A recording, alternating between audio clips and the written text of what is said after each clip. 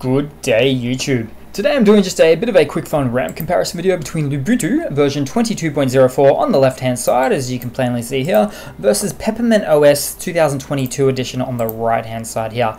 Now I do accept that this is a bit of an apples to oranges video. They are running on different front ends effectively. So Lubuntu is running on the LXQT framework environment, which means it's using a very lightweight, very simplified front end there, whereas Peppermint OS is running on the XFCE desktop environment. But hey, you still may be choosing between these two very operating systems to put on, say, a notebook or something. So without further ado, I'll jump open to a terminal here, and I'll use the nice lightweight system monitor command tool called htop, and we'll see what we're going with here. So basically on the left hand side, we have about 400 megabytes of RAM on boot up for Lubuntu, which is pretty good, whereas Peppermint OS is running at about 600 megabytes of RAM on boot up. So the reason for the extra 200 megabyte slug of memory on boot up for Peppermint is indeed the more matured desktop environment, as we can see here.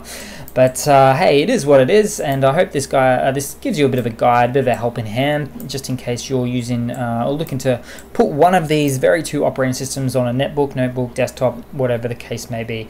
Always take these videos with a bit of grain of salt, but thanks for watching. Please leave a comment, subscribe, hit that like button, and I do hope to see all of you guys there in the next one.